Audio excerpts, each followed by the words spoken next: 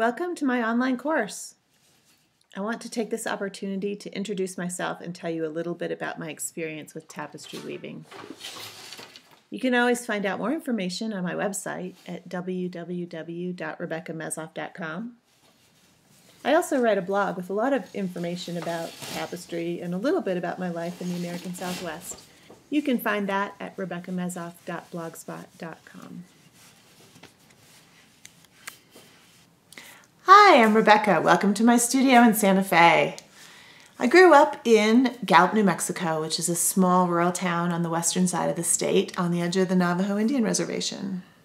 My sister and I climbed rocks, played in the dirt, and learned to make things from our parents. New Mexico is a place of many weaving traditions, including Navajo, Hispanic, and Pueblo. My grandparents were also weavers, and I remember my grandfather weaving long lengths of fabric on his 60-inch Maycomber floor loom. I was standing by his side watching the sheds change and wondering how I could do that. My grandmother went back to college at 60 years of age and got her bachelor's degree in art. She was the tapestry weaver. Eventually, when I grew up, I made enough money to buy myself a loom, and I started learning to weave. I wove fabric for a long time and got interested in double weave, and eventually realized when I was trying to make images in double weave that I really wanted to do tapestry. So from Reno, Nevada, I moved home to New Mexico and started taking classes at Northern New Mexico College in El Rito. The program was housed in this beautiful old building, and we wove on these standing looms. Have some self-confidence. El Rito is a beautiful town in northern New Mexico and a gorgeous part of the state. I rented a studio in a very old building right on Main Street, and I started to weave on my own standing loom.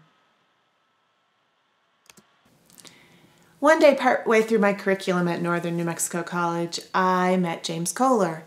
He was a master tapestry weaver based in Santa Fe. He brought a beautiful piece, and I fell in love with contemporary tapestry technique and knew that that is what I wanted to do. So I dropped out of the program at Northern and started learning from James. I was his apprentice for several years, and he unfortunately passed away in 2011. From then, I started teaching, and it has been a blast since then.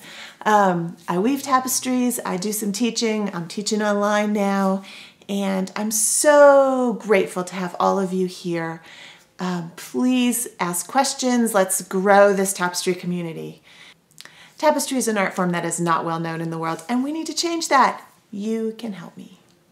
Eventually, my grandparents were no longer able to weave, and I got lucky. They gave me their looms.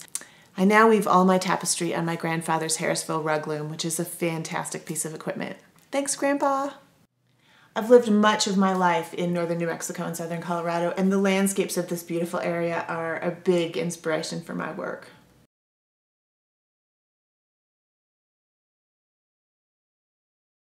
The Emergence series of tapestries, of which this is the last one, started with a specific place I was living in Leiden, New Mexico.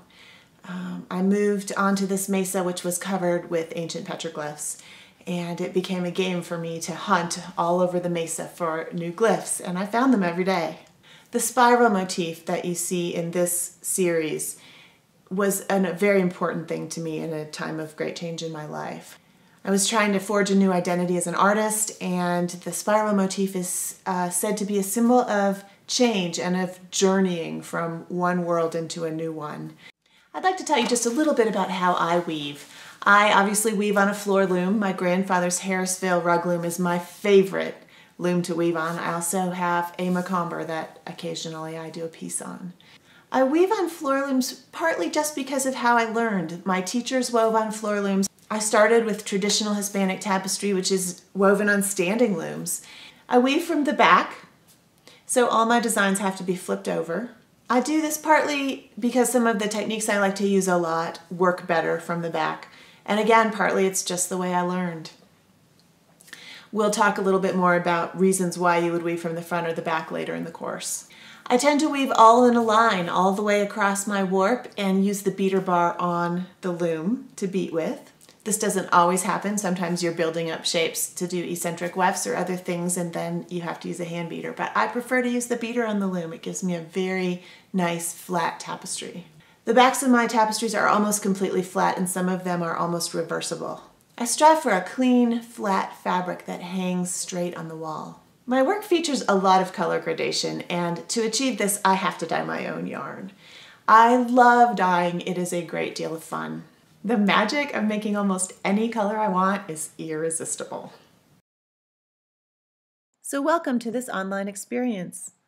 I can't wait to learn what excites you about tapestry weaving and where you get your inspiration.